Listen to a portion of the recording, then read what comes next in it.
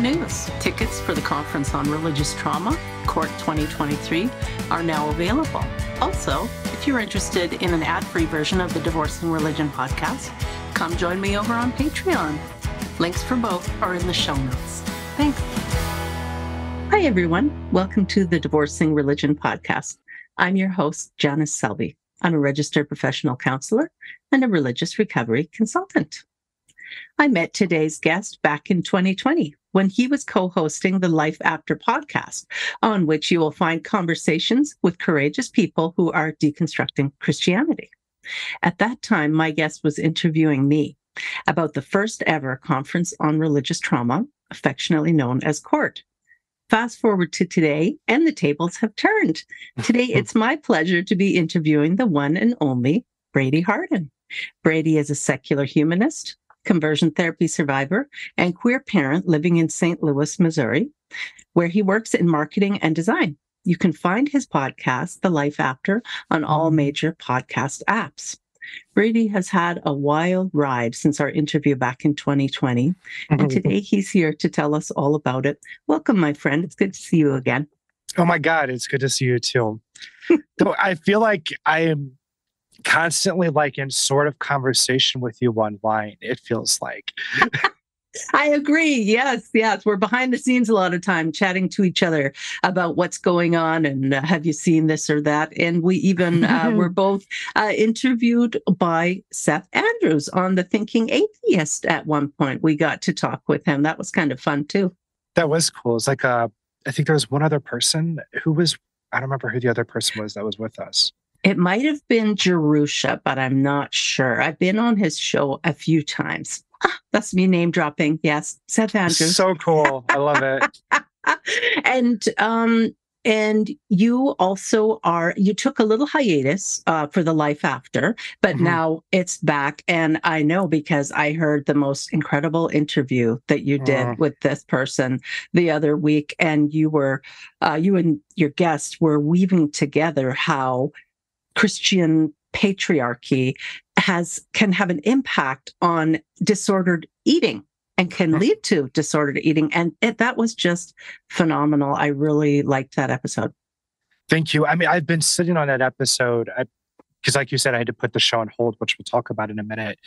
But I've been sitting on that episode for a couple of years now. And I'm like, I really want to get back so I can release this. I really want to be able to release this because as I looked at the times that we were talking about weight and disordered eating within deconstruction spaces, a lot of times it was very like thin psychiatrist or psychologist, and they were talking about this and important input and important research, but there really was not lived experience of people who do have bigger bodies. And having a woman come in who's just like, yeah, I'm fat, let's talk about it. But also coming from a very educated and like healthy place. It was, I feel like that was really missing. And so it means so much to me that you related to that and were able to respond to it positively and be like, yes, this is a voice that needs to be in here. Yeah, totally. I found it so refreshing because I want people to know that there's room for everybody. You're allowed to look the way that you look. And just because someone has a larger body doesn't necessarily mean that they are unhealthy, in the same way that someone who has a very slender body doesn't necessarily mean that they are healthy. So I thought that it's been a long time coming. I know I'll listen to that episode again because it was so encouraging and interesting. I wonder if you'd start us off today by telling us a little bit about your growing up and what it was like for you growing up. So I came from pretty bad home life. It's very Southern Baptist. My dad was a deacon at our mega church. We are a little bit south of St. Louis, so we're very like suburban, but we had a mega church. So it was like one of those like ones that just really grew where they were well. And so we were very involved in there. My dad, like I said, was a deacon. My mom did Awanas and Bible study and everything. So as it became out that my dad was having an affair, they got a divorce, and it was this big, crazy split. I remember like it felt like John F. Kennedy coming to our home, like when the pastor, excuse me, the Right. pastor who felt like the president had like come to our home and like counsel. And I remember he brought me like a Snickers bar or something. And that's just a weird, like sensory memory that stayed in my head for all these years of seeing him get out of his big car and in his suit and walking into our driveway and, you know, having to sit down and have this big conversation with our family. How old were you at that time? I was 6 or 7, but I grew up kind of suspicious of people and a little bit more of a skeptic. I remember when I was 18, or I think it was 19 or 20, actually. I took 2 years from reading any book but the Bible because I was tired of outside influences. Wow. But in addition to that, I sat my parents down with the pastor, and I was like, you know what? Let's go over everything you told me as a kid, and we're going to figure out what actually happened here. Because, you know, my dad was like, oh, I didn't do anything wrong. I didn't have an affair. But then, like, I was like, no, I was there. I know what happened. Like, and I know the physical abuse. And so going through all of that, I was able to get my own answers and realize, like, you know, both of you all are dishonest, but you are the core of this, you know? I was like very inquisitive. Like, I needed to know things on my own. But at that point, I was so much still in the faith. I also realized when I was about 14 years old that I was attracted to guys, but I was never going to act on it because of the beliefs and obedience, right? But when I was 18 or 19, I was able to start telling some of my friends, hey, I hate these words. These are like the worst cuss words that anybody could ever say, but I struggle with same-sex attraction. You know, it's like a thing that I, you know, would tell people, and that was my honesty. And so I never did or anything with a guy or acted upon those, but I knew that desire was there, and it was hell working through that, and just just all the things that come along with that, all of the mental anguish and repression and everything of self-punishing and shaming and initiating my own shame spirals because I thought it was healthy and that was what the Holy Spirit should have been doing. So, you know, like that sort of thing, but also being very religious. I committed myself to the full-time ministry when I was 14. So Of course you're mature enough at 14 to decide what direction your life is going to go right.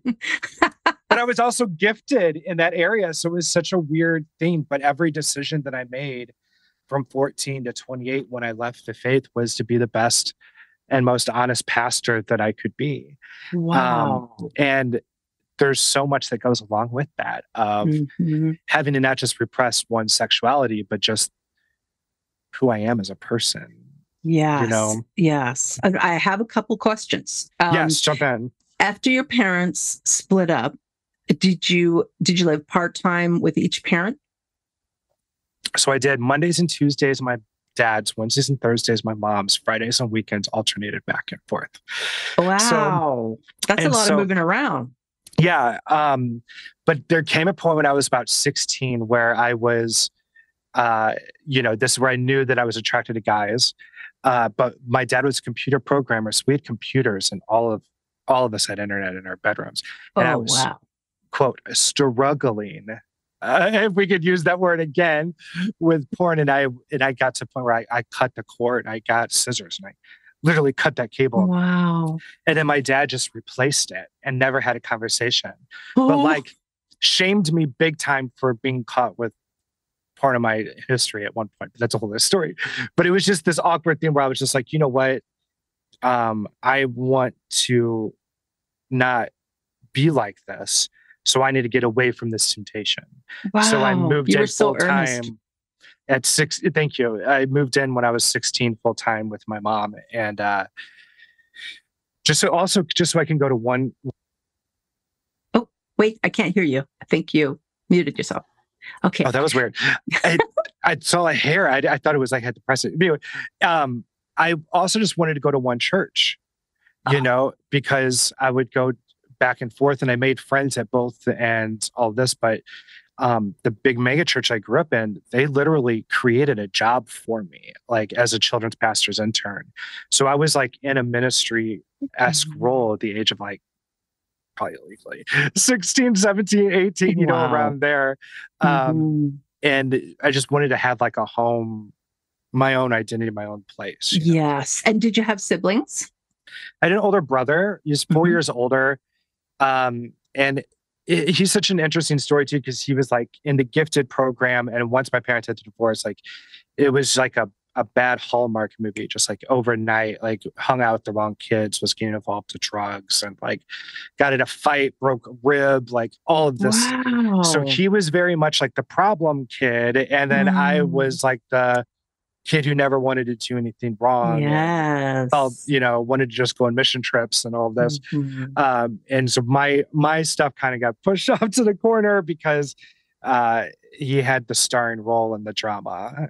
Right. Wow. And so then you were 18 or 19 and did you manage to pull your parents both together for this very serious discussion about all the things they did wrong? With a third-party mediator who was a pastor. I was working at a church camp, and he was like the camp director. And I grew to trust him. And I said, "Hey, would you be willing to be a third-party mediator for this meeting?" And he said, "Absolutely." My brother even came, and he had a couple questions too and got into it. But what it came down to is my dad justified the divorce because he was ready for the marriage to be over. And so in the sight of God, the marriage was already over. So whenever he cheated with who became my stepmom later, that didn't really count. Wow. And he reminds me of someone else who was like, I declassified it with my mind. But that sort of tactic of how to stretch the truth and how to say things in a religious way, but have your own little personal spin on it, and all that really kind of ingrained, even as a Christian, of like, that doesn't fly. That doesn't fly. And back then it would have been like, oh, I need to preserve this truth. But for me now, it's more of, oh, I could tell when people are bullshitting. And it's kind of created a pattern for me to recognize whenever I'm deconstructing people, beliefs, religions, or a bill of goods that somebody's trying to sell me. You got your BS meter. you can tell. Oh, wow. Well, I just think that's so interesting and really quite amazing that you were able to get the whole family together and talk about some of those things. And it looks like you were just so earnest in your faith and really wanting to always do the right thing, and kept very short accounts, of yourself with God. You really wanted to be someone that kids could look up to, I imagine, if you were going towards children's ministry. And then around that same age, 18, 19, you start maybe confiding in some friends about the struggles. I got my air quotes going there, about the struggles. Yeah, and even I was youth pastoring around then. And there came a point where I was like, I'm not afraid to talk about this, and nice. And then eventually when I went through that period of not reading any book but the Bible, because I just wanted, my big prayer back then, Janice, was, God, I want to know you for who you say you are. God, every time I say that out loud, it always sounds wrong, but it's right. Yeah. And even though it's really wrong. But... Oh yeah, it's really wrong. It sounds like a tongue twister. Like, how many shells did Shelley just sell? No, I want to know you for who you say you are. And so that was a big thing for me. And I ended up going to a different type of church. And I became, oh my God, forgive me for this. I have to squirt my cat really quick with some water because he's being bad. But forgive me for this, because I came out a Calvinist, which was like the worst thing ever. I was a nice one, but for me it was like, this is the reality of what the Bible is saying. And so there was an element of obedience, some submission to that, because that was the sort of language that I was independently reading in the Bible. And so that was like the culture that was set up and seems normal to me. So the church that I started going to was very kind of radical. Now that I look back at it, got involved there. I met some new friends, and then one introduced me to their sister. She was really, really attractive, and we hit it off really well, became really good friends. We started courting. She knew before our first date that I was attracted to guys, and she opened up to me about some stuff as well. And we started courting. That church was all about fast engagements, but I was like, I want to take my time. So eventually we end up getting engaged, and then we get married. And then we, after a while, we were kind of influenced by the Duggars. Oh God, yeah. oh God, forgive. And we started. We had a kid. We had our son, and then a few months after that, things went kind of bonkers because I found out she had like an Ashley Madison account. She was planning on leaving me for this other guy who was married. There was this just really crazy, like, what the hell just happened, Painful.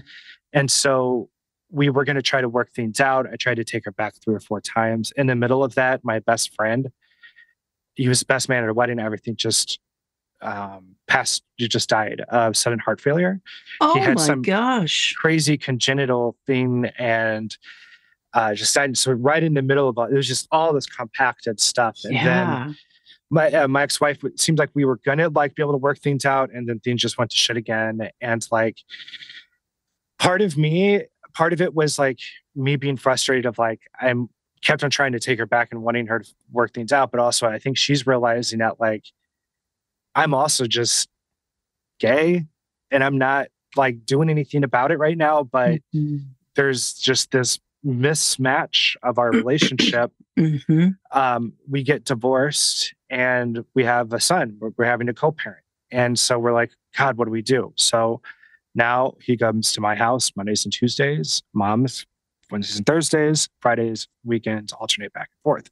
Same schedule that I was on, right? Yeah, very interesting. And we had to find our own rhythm, and we realized that we're both there for him. And when it was my family's divorce, it was like they would put us in the middle, or we had to spy on one parent, or we had to testify or do this, that, or whatever. But then for my ex-wife and I was like, no, we don't want to do that. And so eventually her and I created a new friendship. And then one day she messaged me when I was at work and she's like, hey, I met somebody. I'm like, oh my God, that's awesome. I'm happy for you. Yeah. She's like, I don't think you understand. Her name is Sarah. I said, huh? What? What now? So to find out, she also went to therapy, deconstructed a lot, realized she's queer, and they've been married now for a couple of years. But we're all like really, really good friends. Like we are each other's chosen family. Like I was able to interview her on my podcast. We were able to just like create this very beautiful, like co-parenting, like our son is first sort of relationship, and cut the religious shit. I mean, she went through so much spiritual abuse with our old church as well. Like we both were disfellowshipped. They were trying to hit on her. It was just, my gosh. Well, and the disfellowship, ask me about that in a second. I wanted to tell you something about that. But like, it was just banana spiritual abuse. And then that was the time that I was like, I can't believe this shit anymore. Like the Holy Spirit's not real. And then all of my questions just came spewing out, Wow. Yes. So give me a little bit of insight. How old were you here when this was all going on? 28, 27, around there. And I'll just show you, it's my shameless sexuality water bottle, a little bit of a promotion there in the middle of everything about sexuality. I like that a lot. It's like watching the Truman Show, yes. Oh, by the way. So tell me a little bit about the disfellowshipping. So after I kept on trying to work things out, and they decided that I was not working hard enough to save my marriage. So they told me that I needed to, quote, beg her to stay and ask for forgiveness of anything I ever could have done to make her want to have an affair. And Jez, this is a time where I was trying to get her to do couples therapy, but it wasn't working. So I just stuck with that therapist. He was a Christian therapist, but he educated me on spiritual abuse. And I never knew what that was. And so I started reading a book. It was by somebody North. I don't remember the name. But I read that book and I was like, oh, no, no, no. I'm setting boundaries for myself for the first time in my life. No, no. And so you. They didn't tell me, but then 2 days later, they went in front of the church and told them that I was disfellowshipped, that any conversation with me was to try to win me back because I had left the fold, because I questioned and I even like looked back at old emails and stuff. None of it had to do with me like being attempted to be gay. None of it had it had to do with me questioning the authority of the elders. Wow. So do you know what I did? I found a third-party pastor that they respected and I respected. And I forced them to sit down with me and him, just like I did with my parents. Whoa. And we had meetings every week for 3 months and went through every single step of the process of why it was wrong for them to disfellowship me. And at the end of it, they admitted, yeah, that was wrong. And so they gave me a private apology and they were supposed to do a public apology. 1 month went past, 2 months went past, 3 months. And then I emailed them like, oh yeah, we're working out some stuff, doing as fast as we could. Another month. And then that's when I was like, the Holy Spirit is bullshit. Yeah. Because if they apologize, the Bible said that they should drop everything at the altar and work it out with me. They know those verses. I know that they know those verses. I've told them like all of this, and the Holy Spirit's already convicted of all of this. No, none of this is real. They're not these spiritual leaders or whatever. They're just assholes with hats on.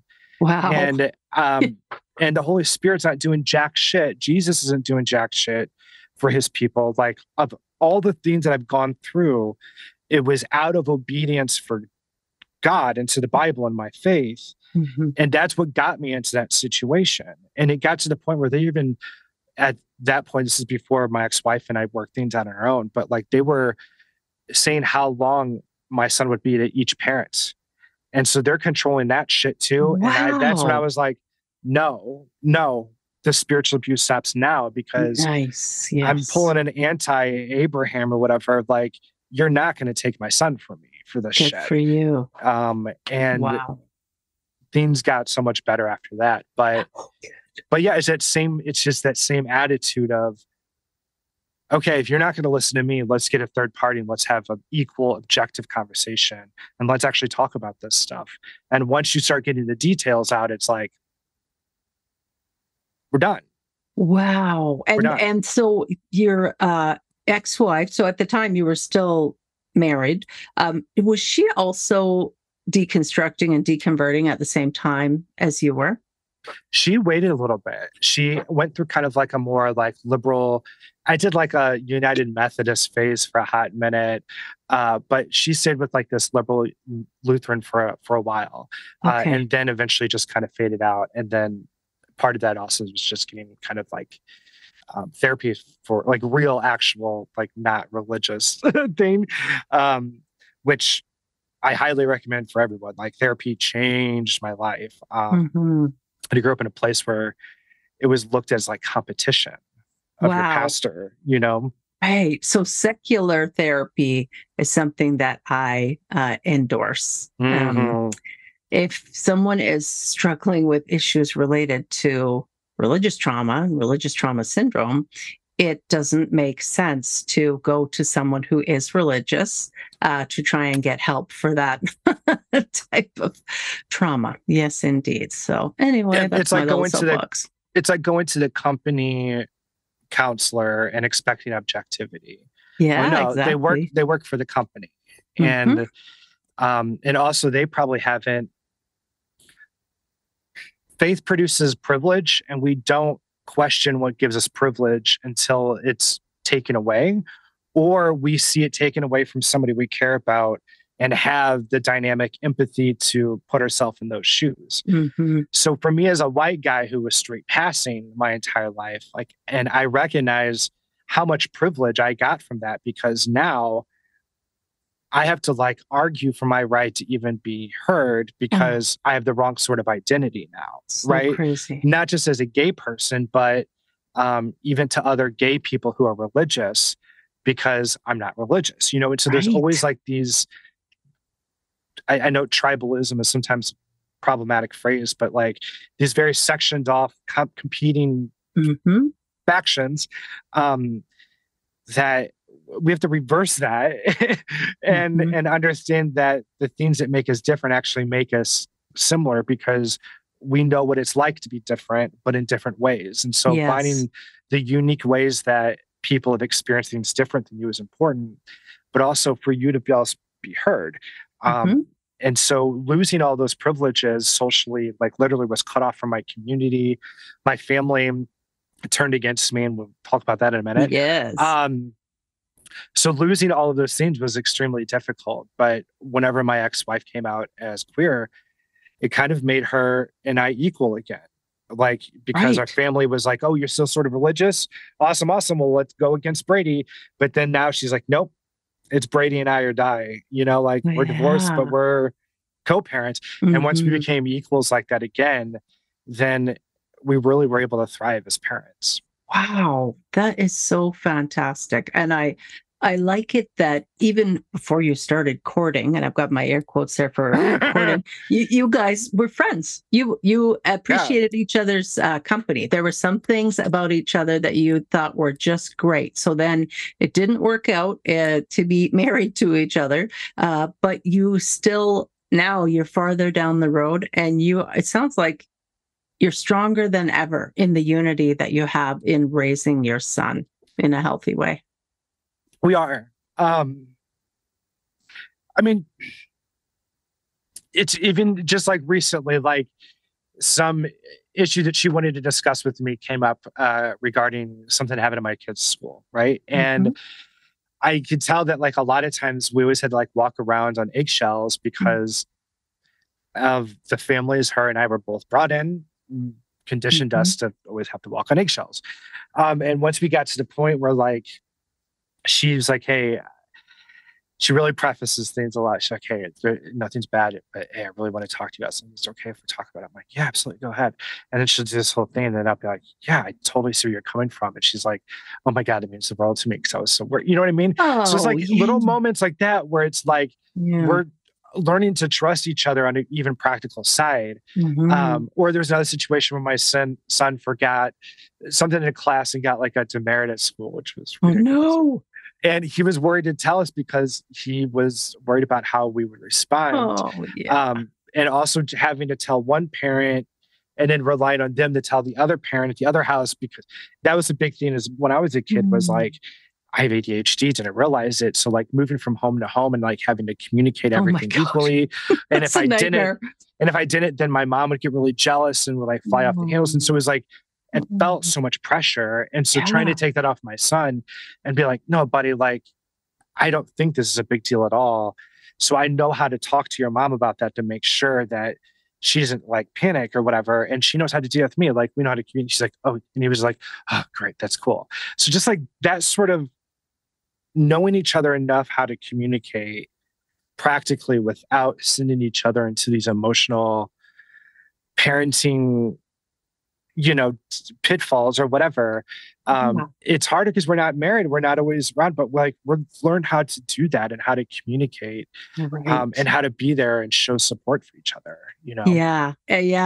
You are parenting in such a different way. It sounds like such a healthier way than the way that you were parented and than the way that your ex-wife was parented, because you both came from homes that weren't necessarily too healthy. Very true. Thank you. That's all I've wanted. It's what makes it all feel worth it, And I've seen pictures of you and your son, and I just giggle and chuckle every time because, yes, he does look a little bit like a mini version of you. And so is it fun? I don't have sons. I had 2 daughters, but I imagine as a dad raising a boy, is it fun? I mean, do you guys do stuff together that you really like and that he really likes and think is cool? Yes. I mean, hardcore. Yes. I'm single and I live alone. And so I like to watch shows with people, and he likes kid shows, yes, but he likes other, things that are a little bit more deeper. And like, oh my God, he's obsessed with Simpsons. If you think I'm a horrible parent, I'm sorry. But he has such like a pop culture, like educated wit because of that. I mean, even for his like school pictures, and I didn't realize this is what he was doing, but he wore like a white shirt with a pink tie because he wanted to look like Homer at work. I was like, I love it. Oh my God, such a nerd. so funny. But he has such a great sense of humor, and he loves things about science. He loves movies. He loves writing, and we love to play video games together. So I've like found what sort of video games are fun to play like on the same screen together, and just we share so many of those things. Like one of our favorite things is just to go on walks and have a conversation. To where he's even like, he'll be at his mom's like, "Hey, can we just take a walk?" And then she'll be like, "Yeah, let's get the dogs. Let's go." And so, yeah, I mean, I am careful of like saying this because I know people can be extremely like needy and almost have like this Munchausen's by proxy. Right. But like, he's my best friend. Like but he knows boundaries and we know how to communicate, and we just don't. It's like a weird little Gilmore Girls, but with like a single gay dad and his preteen son, but I love him.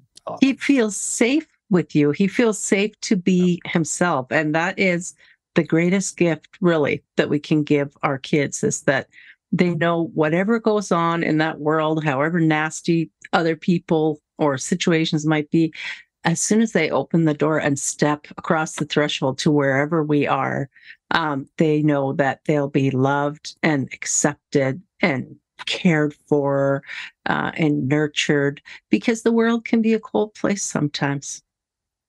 And apologized to. That was a big one for me, is like, make a mistake as a parent, but also acknowledge it and let your kid in on it.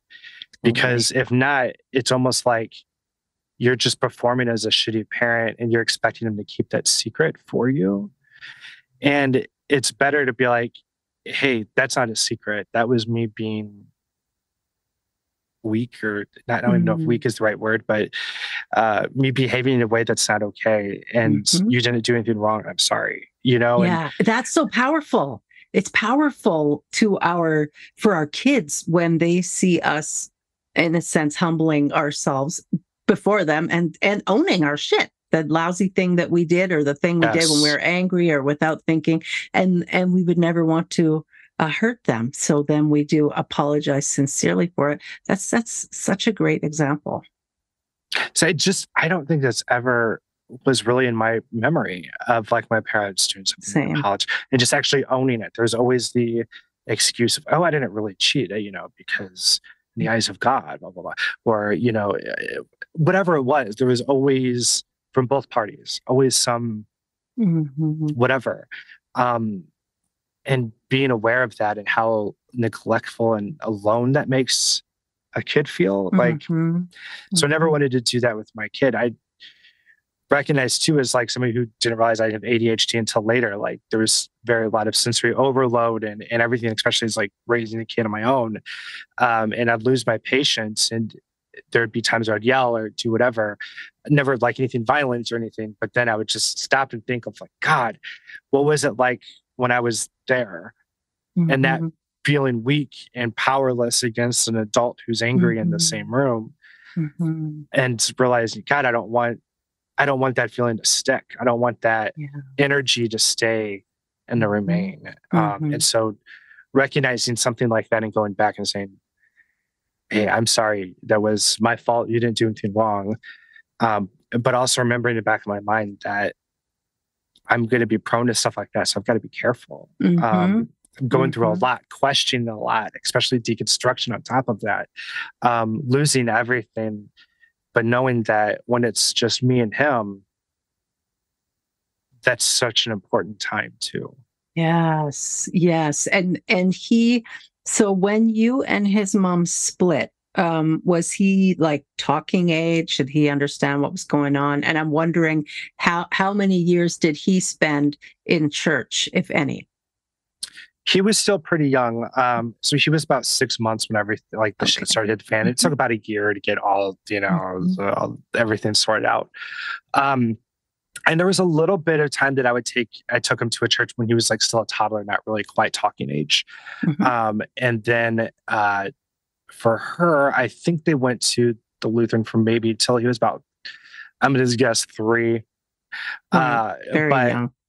But yeah, not that much at all. But the funny thing is the school that he got involved in was a Lutheran school that was attached to the church that she went. And that was kind of a compromise I was making, and also just wanted him to be, because I came from public school. I couldn't give a shit. She came from more of a private school, and that was important to her. But it was definitely like a huge step up from the sort of private school that she was at. It was very like Joyce Meyery, like charismatic, you know what I mean? So I was like, all right, I'll make this compromise. And the school's been good. And we've had some difficult conversations with our son, but he knows where we are, and he's processed things on his own. And he's like, no, religion's not for me right now. And we respect that. But yeah, it's like a weird little balance of like, they all know we're queer. We're not apologetic about that at all. And they've been pretty progressive and liberal about it, especially knowing where we stand and how vocal I am. So I really do appreciate them. Are you concerned about proselytizing at all, or if he has to go to chapel every day or every week, or those sorts of things? Or do you just talk with him about it? We talk about it. We had a proselytizing issue whenever he was in kindergarten, because the principal's kid told him that anybody who doesn't believe in God, like his dad, is going to go to hell. So I don't know how if that kid knew that I wasn't, or if my kid was like, well, my dad doesn't believe in it. The kid's like, well, yeah, he's. So we had like a conversation with the principal, and she like apologized profusely. It was like, that's not what we're here. That's not what we're going to be teaching, especially on the school side.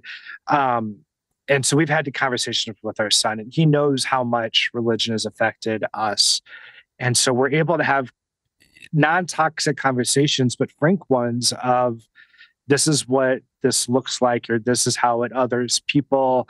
And he sees it and he puts it together on his own. And it's really impressive. And yes, he's going to be making his own decisions. I'm not like, but I'm also not going to be like, oh, well, this is a completely innocuous, not harmful religion. Don't worry, like he's going to know how it affects his parents, his queer people, and what the expectations of what a real God would be like if he was pro-gay, but accidentally sent a whole bunch of my community into death, and abuse. But it was completely powerless to talk about it. And you know what I mean? Like, he's going to have that sort of thing growing up, especially in both sides of the family. Like, my ex-wife's partner, she's had her own history of having to deal with homophobia and bullshit as well. So it's there. He knows it. And I don't know. It's one of those weird things. But if we run into issues with the school, yes, we're take them out. But until then, we're planning on just having these good, frank conversations, and we feel good about that. Yeah, and I mean that does tie in with the other things that have been going on in your life regarding your son and religion and your mother. So please let us know what's going on there. Yeah, here's where it gets juicy. Here's what you all been waiting for. But over COVID, we were having issues with my mom, who's still very evangelical. Like, she helps run like a crisis pregnancy center, like very pro-life. She's a lot. Said home, like whenever I was outed to her, she said that I shouldn't have my son overnights anymore because, quote, if I didn't molest or rape him, one of my friends would. Like, that's the sort of that's the sort of level of homophobia and just kind of backwoods. That is horrendous. Because I'm in Missouri, in the U.S. So around COVID, she was not vaccine, wasn't like going through all of that stuff, but wanted to see her son. And so we just set like these boundaries now to ask questions of like, have you been doing this or whatever? And then she'll be like, well, I don't know. I would never harm him. So I don't know why you're asking me this. And it's like, I don't know what I can do to set your little heart at ease. And it's like, just answer the questions, So it's like constantly having to run around. And then she would get jealous with my exes because they were able to go see some of their family, but they were like masking and socially distancing. So my mom would call me and be like, well, they got to go. So why can't I take them down to our grandparents who like flat out are not vaccinated or not even social distancing? So like putting me in the middle with my ex's family, not cute. So like constantly just like wouldn't get the answer that she wanted from me. So she would go to my ex-wife. And I'm like, that's so fucking inappropriate. Like, fuck off, stop doing that. But then would keep doing it. And then she would get like frustrated, not be like, Brady, well, take care of this, but like, Brady, she's still doing it. And it's like, God damn it. Like, so it's constantly like being harassed by her and having to set boundaries. And eventually I just said, we need 6 months of just silence. Cause like, I was like, during all of her harassment and all this bullshit, we were doing our son's school from home in addition to full-time jobs and all. So it was just like, wow. And me figuring out my ADHD, like all of this stuff all at once, it was overwhelming. Like, we need 6 months. The end of it, we'll find a mediator. We can figure out some of the stuff, but we need a break. So she kept trying to break the 6 months. And then I was like, no, we have to restart this. Like, give us 6 months. So finally got to the end of it. And instead of doing mediation, we get a letter from her lawyer saying that they are pressing legal action because in Missouri, there's a fucked up grandparents law that says that if a grandparent is kept away from a grandkid for 6 months, and only if the parents are divorced, then the grandparent can sue for court time so that they can be granted, hopefully like court-ordered monthly visitation. That is outrageous. That is absolutely outrageous. Wow. Yeah. So that was fucked up. So we had to get a lawyer. And it just everything it wanted us to do. We jumped through all the hoops. We sat down with a mediator, went through all of this stuff. My mom was caught in like lie after lie after lie, like saying, oh, I've never done that. I have no clue what you're talking about. That's her pattern. I have no clue what you're talking about. I have no clue what he's mentioning. And then we'll come back and be like, well, I did say that he shouldn't have a son overnights anymore because he might molest or rape him. But I meant it in this other context. Oh my God. And so it'd be like, so that's like, I don't allow people like that alone with my kid. Yeah. If they blatantly disrespect the identities of the parents, plus constantly cover up their own shame with lies and gaslighting and emotionally immature / narcissistic behavior, constantly having those sort of patterns, that's not the type of person that I put around my kid, for Christ's sake. Well, no, definitely. And right? thinking, there's so much homophobia there that's very apparent.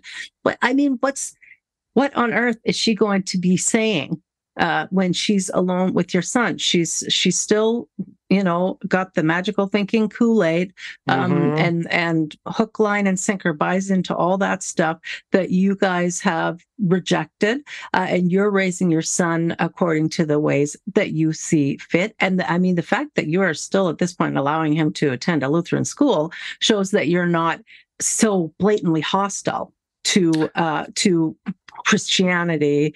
I mean, that was used against us in court. That was twisted as I get away from religion in my public persona, but in my real life, I must still be seeking for something. Wow.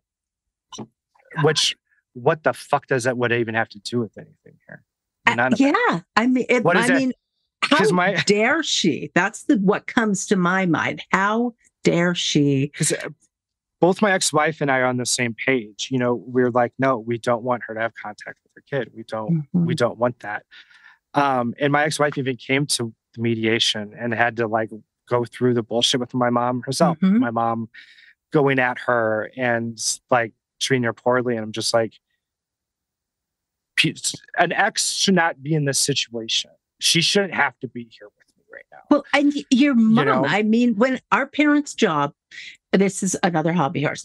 Our parents' job is to raise us safely to reach adulthood, like physically that we have survived until adulthood. Once we reach adulthood, our parents are in our lives by invitation only. That's Agreed. it. And we can rescind that invitation if our mental health warrants it, if they are toxic. We are allowed to make that decision. And agree. what you're saying is in Missouri, no, that's not how it goes. Your parents don't just get to be in your life by invitation only. They get to stay no matter what. Yeah. They're all about small government until they need a judge to force relationship in their family for them. But we jumped through all the hoops. We even got a third party called a guardian ad litem, a third party court-ordered lawyer to represent our son. And so she was able to have a Zoom call with our son without telling him what's going on, because he still doesn't know, which is a very key detail I'll touch in a moment. Wow. This weekend, we're having a talk with him about, hey, here's what's happening. We'll get to that in a second. But with the GAL, she interviewed my son, she interviewed me, my ex-wife, my mom, all of this. And she, by protest, went into the court and said, no, I don't approve of this. I do not approve of this. Judge, you are making a huge mistake to even have this. Like, it is wrong for you to have this, to force any sort of visitation. And so we had to wait months and months and months after the court date. We had to wait months and months for the answer. Finally got it last month that, yeah, he's rewarding her monthly visitation. And it's this weird system where I have to curate three outings for them to last for those 4 or 5 hours. And she gets to pick one of the 3, but if she refuses any of them for any reason, no questions asked, then I have to open my home to my mother, so she can have the visitation within my home, whether it's my weekend or not. I have to give her access to my home. And it feels like such a fucking violation. Absolutely. Yes. Because like she's denied, like, whenever she would deny what she said about me not having my son overnight, she's like, that never happened, never happened. Like, she came to my home and would not leave. And I literally had to like threaten to call the cops for her to leave for her before she would. I had to grab her, like, her purse and put it out in the hallway of my apartment and be like, go, like, you are not going to convince me because I know the truth, leave. And she still wouldn't do it until I said, I'm calling the cops. And finally she got up and left. So now the judge is granting her 5 hours inside of my home, no matter what, if she so chooses. And there's just no justice. There's checks and balances on only me because I'm the problem parent, and my ex-wife, because we're the problem parents who made boundaries. Like, literally, all of this is so that they can bypass boundaries that we've. And the GAL described it as, no, Brady has been painstakingly clear about his boundaries and his community. And we have 30 something pages of just like screenshots of us like going through these, like trying to walk through my mom gaslighting and pretending she doesn't know what's going on. And accusations. Oh, wow. So one of the big accusations, and this is why I don't trust family like this, and I think this has a lot to do with fundamentalism, is the way that things get escalated in their brains in just a moment. So because we aren't allowing my mom to be around my son, my mom has gotten in her mind that we are teaching my son to hate her. That we're She's doing a good enough job of that on her own. Right. I mean, once he's old enough to know what's going on, yes, you don't have to be Harriet the Spy to understand, right. Oh yeah, this woman's not well. But because we made boundaries, then it means, well, obviously we're training him to hate him. And if we're training him to hate him, we're teaching him to sin. And if we're teaching him to sin, well, my grandma posts this Bible verse on one of my mom's Facebook posts bitching about me, the Bible verse about how it's better to be have a millstone tied around your neck and thrown into the ocean. And so we kind of like bypassed over that verse. My ex-wife did not really understand the context. I'm like, wait a second. She said, what? And my ex-wife repeated, I said, do you know what that verse is saying? She's like, what? I said, my grandma is saying that it's better for you and I to be dead than for us to train or to raise our child the way that they're assuming that we are. Wow. And so it goes from, oh, he's got boundaries, to, well, it's better for him to be dead. Unbelievable. That quickly. Wow. And that sort of bad faith nature of always assuming that, oh, you're gay. Well, obviously you want to molest kids. You shouldn't be around them anymore. Oh, you are making boundaries and not letting your grandma around them. Well, obviously you're teaching them to hate Christians, and you're just doing this because I'm a Christian, and it's better for you to be dead if you continue to do this. Did the judge say anything about religion? They laughed at it. That was my mom's lawyer's whole thing, is that we're doing this because I have this podcast, The Life After, where I am, quote, crushing and killing Christian people. That's my mom's direct quote. I had this podcast. I'm just doing this because they're Christian. Wow. And when I tried to bring up the Bible verse, like, the lawyer's like, nope, shut it down. And they objected it. And the judge was like, oh yeah, okay, over, or sustained. And then just went to the next thing. I'm like, whoa. This is literally unfair. My family saying that it's better for me to be dead, and you're just throwing it out like it's nothing. You're not wanting to see the evidence that's right here, that we've done everything that we should do as parents, and you are throwing our son, to somebody who doesn't respect our identity or doesn't even trust us as people, because we aren't the same as who they are. This is so huge. It seems to me like this is a case that should be front and center. Everybody needs to know about this case and about what horrible things can happen in Missouri. Do you know if there are other states? Every state has grandparent laws, but they operate in different ways. Illinois, if we just lived 1 or 2 miles east, we would be in East St. Louis, and there, in the state of Illinois, they have parents' rights. And it's like, if two parents, even if they're divorced, but if two parents, divorced or not, agree on no contact with family, that is prime directive. That's number one. Wow. Yes. And so are there also rules about, now you can't move out of state and can't take your son out of state, or she's allowed to fly wherever you are? We have to give this 2-month notice. Then it has to have a goodwill statement added to it, and it can be questioned. And then if they whatever, God. They can, and that's the messed up thing too, is like, my ex-wife and her partner are married, and if they start messing with same-sex marriage laws here in Missouri, which they're trying to do, then because of their ex, this stupid family, because of my stupid family, it's fucking with their marriage. And literally the day of our trial, Jess, my ex's partner's dad passed away. Oh, no. He had same situation as Dave Warnock, but it would produce so much quicker. And yeah, it literally just hours before our trial, my ex-wife gets that call. I was like, wow. I'm so sorry, babe. Like, I'm so sorry that I'm having to drag you into this situation on top of everything else you're going to. Right. And it's just, that's just ridiculous. So awful. Yes. And for folks who aren't familiar with Dave Warnock, he is just an absolute delight and a treasure in the religious trauma recovery community. And he is dying of ALS, or Lou Gehrig's disease.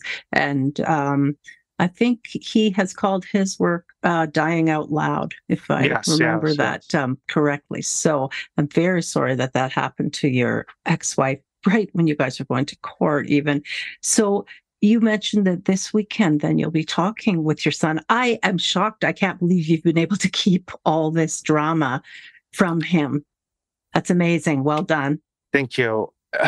Yeah, because the whole thing is, she always put us in the middle as kids, and now she's like forcing us to put our kid in the middle, and we have to break that. We have to break that cycle. Mm-hmm. So the conversation with him is not, I don't think we're going to mention, the plan is not to mention the court stuff, but just say like, hey, she's requested time. We may not speak with her, be as close as we used to, but we want you to be able to do what is important to you. And whatever. But trying our hardest not to make it about us and the shit that we've gone through. But later on, when he's older and is at an age where it's like, this is the world we live in and this is how it's affected our family. Yeah, he's gonna know those things. But for now, as an 11-year-old, that's not his burden to hold. So and what happens when she tries to take him to church or church things? So I get to pick the 3 options that they're going to do. So I guess that's the one safety net that I have. But so she can take him to the Satanic Temple. Yeah, there we go. But it's also kind of like this weird balance of there are certain things that she's not allowed to talk about, even that was court ordered, and so I'm happy about that. Very good. But the shitty thing is the only way to enforce that is to kind of ask him, hey, can you be on the lookout for these things? Like, but I don't want him to feel like he has to police. And also, like, I'm not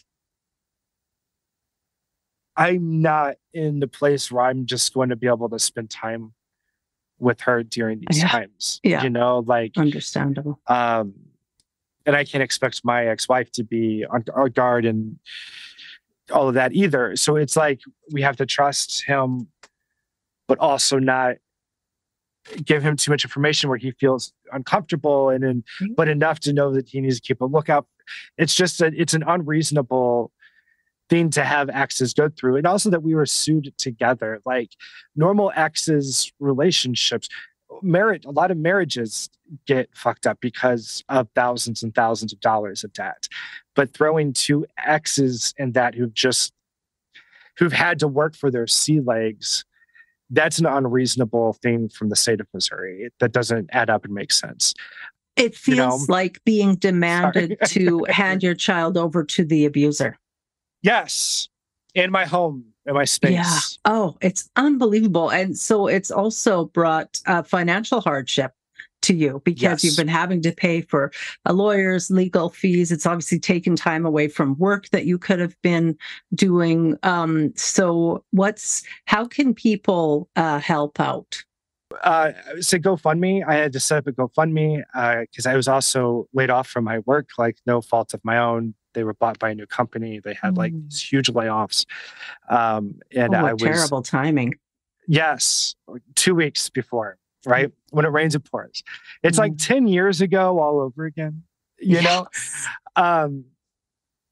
But so the GoFundMe I've had to set up, if you're able to give to any of that, small amounts is huge. Like any of it is huge. If you know any famous or wealthy people, send them my link. I'd really appreciate it. But if you look up Sued by Evangelical Mom, you should be able to find it. And I have some updates and everything there if you wanted to read more information about that. And also, I just want to encourage your listeners to, if you're in the US or Canada, I don't know what all the laws are in different countries as well, but do a hard search in the state that you're in and really know your rights. If you're divorced, you may have no much say on your family, and it may result in needing to find a way out. I documented everything, and it still wasn't enough because they limited. Because in addition to all the accusations, it was like with Trump, where he just throws all these accusations and then sees what stick. But you're constantly like Hillary having to respond to all of them, or you don't respond, then you lose the election, right? So it's like that weird balance of like, do I have to respond to them saying that I'm teaching my kid to hate? Do you have a Patreon account for the Life After podcast or anything like that? Or is the GoFundMe the best way that people could support you? Yeah, the GoFundMe the best. Okay. Because when all this happened, I knew that anything I was going to say was going to be used against me. So I put the podcast and everything on hold. And I also put the Patreon on hold. So I just didn't feel right taking people's money without actually producing anything then. So yeah, I'm kind of using the new episodes and stuff as like little ways to kind of direct people towards the GoFundMe Sued by Evangelical Mom. Yeah. Wow. I'm so grateful that you were willing to come on the show today and tell My us about pleasure. all that. Thank you. I mean, wow, you have just been through so much, and it'll be really interesting how you navigate the conversation with your son, and I'm sure that you are already training him to use critical thinking, and that'll Yes. be something, you know, that'll help offset any very bizarre comments that might fly out of the grandmother's mouth or out of any strong fundamentalist Christian I believe believers' so. mouth. So, Yeah. yeah, critical thinking is the way to go. And I just really appreciate you. If I can ever Appreciate be you of so any much. service to you, it would be my delight. Oh my God, I can't ask anything else. Thank you so much for letting me be on. It was really nice to be on this side, and like, you asked such good, thoughtful questions. And I'm glad to, at first we were supposed to do this like the day after I found out. And so I was probably a little drunk and shell shocked. So I'm glad we had to take a little bit of time. But I appreciate you so much. And thank you so much for everything you're doing. With a pleasure. People, your We're help. mutually admiring each other. I like it. And I want to thank you for tuning in today to the Divorcing Religion podcast. And I'll have the link for Brady's GoFundMe in the show notes. I know it would mean an awful lot to him if he heard from you. And take care, everyone. We'll see you again soon. Take care, my friend. You as well. Thank you so much.